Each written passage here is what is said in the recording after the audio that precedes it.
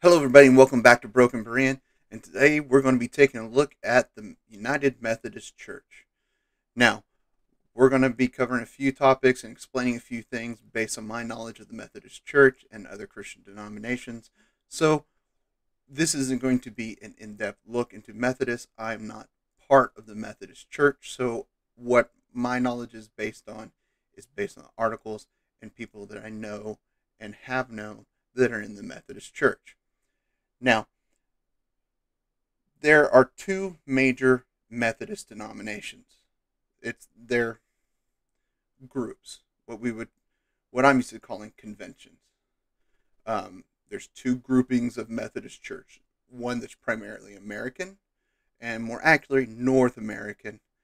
There's a few in Canada and a few in Mexico, but it's primarily America, and that is the United Methodist Church. Now, there's also another one that is primarily centered in Africa called the Global Methodist Church. And they're in much more countries, but the bulk of their churches do reside in Africa. So, about 3 years ago, no, take that back, about about 5, 6, 7 years ago, we saw the Presbyterian Church have a full-on split in America. I believe they've split into the Presbyterian Church of America and then the Presbyterian Church of the United States of America, something like that. I can't remember the exact, but they literally split over this issue. They didn't, like, some churches didn't leave and some stayed. No, their denomination literally split in two. And the reason for this is a bunch of them said, we're going to embrace the alphabet lifestyle and we're going to accept them. We're going to ignore the scripture surrounding it in the Old Testament and in the New. And that split the Presbyterian denomination. A few years later, the Methodists have now done that, probably about 3, maybe 4 years ago at the most. And they didn't split, but they had about a quarter of the churches leave the United Methodist Church and join the Global Methodist Church, which is much more conservative and sticks to biblical principles that follow the philosophy that the Bible should be the lens in which we view the world, and not the opposite direction of the world is through the lens in which we should view the Bible.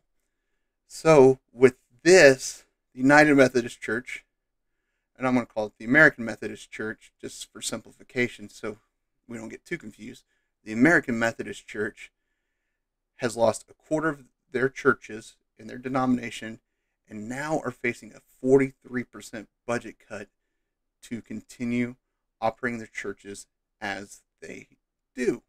And this means cuts across everything. And from my understanding, like in a lot of traditional, like Baptist, non-denomination church, when you look for a pastor to lead your church, it's the local body that gets to decide that. That's not the case in the Methodist Church. The Methodist Church decides what pastor goes to what church. So Methodist is kind of like, they're Lutheran light, and Lutherans are kind of Catholic light.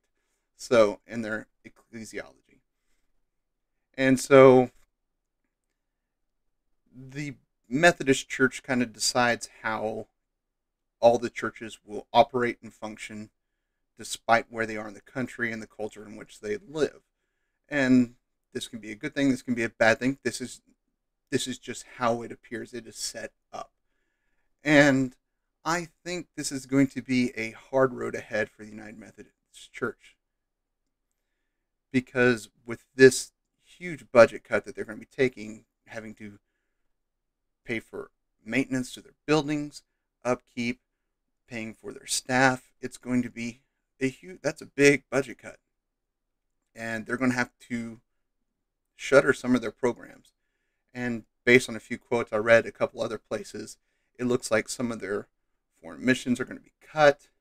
Some of the local missions are going to be cut. Some of their outreach to local places, such as like clothing, homeless shelters, and things like that, are going to have to be cut and consolidated into other groups and other things, and that's not a good thing, because that literally helps the people that they're trying to serve. But the American Methodists have appeared to, just on the few quotes I read, they didn't outright say it, but they're going to stick with the path they're on now, and that's kind of a dicey thing. It's obvious that a majority of them didn't like. I don't want to say majority. A large portion didn't like them, so they left. And as this continues on, they may see other churches in their denomination may see the same thing and be like, "We're out of here. We're gone." And the Methodist Church may really suffer and come close to being a tiny little collection of churches within America. And the only thing that's going to bring the Methodist theology back into America would be the global Methodist Church, which is much more conservative. And honestly, they really haven't been interested in planting churches in America. They've been outreaching to Asia, Europe, and I believe Australia and New Zealand. So that's kind of been their focus. They haven't really looked at America, but they may have to now because the Methodist Church here is collapsing. And now they have some churches here that have left and joined them, so they have a foothold. I wouldn't say foothold, but they've got an open door into America now. So, I mean, this is a lot of things where they have to decide whether to continue on this path of using culture to define the Bible is correct, and I don't believe it is. I'm not going to spend here trying to convince otherwise, but from a Christian perspective, this is the wrong shift, and I think it's going to dwindle. We've seen the PCUSA, which I believe is the more liberal Presbyterian split, continue down the same. It's shrinking, and there's like, well, you say this is right. When we read the Bible, we can't reconcile it without doing gymnastics, and it's not hate. It's just this is our beliefs that, and we think we should be part of a body of believers that believes the same thing. So our brothers and sisters in the United Methodist Church are going to have some problems for the next several years, and this could be a really hard time for them. And I'm, like I said, I'm not Methodist. I am Christian, and I'm not advocating for disruption of Methodists or any type of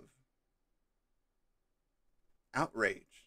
I'm just looking at it from an outside perspective at what the United Methodist Church is going through. And this seems to be this decision is the hill that they're going to die on. And that's just not a good thing. And they have to really come to terms. If they continue on this path, they may not have a church left here in America or anywhere, to be honest. So if you're a Methodist and you've got more insight on this, please comment below, because I am more interested in learning about it, because I don't have very many Methodist friends left, because the few I did have are no longer Methodists. And I'd like some insight. What are you seeing? What's going on in your church? Is your church stuck with United Methodist Church, or have y'all gone to the Global Methodist Church? I'm curious of what's going on. So just give me a shout below, and just let's kind of see what's going on, just so we can kind of keep praying for our brothers and sisters in Christ. So, with a heavy heart, as I always say, I love you all, and there's nothing you can do about it.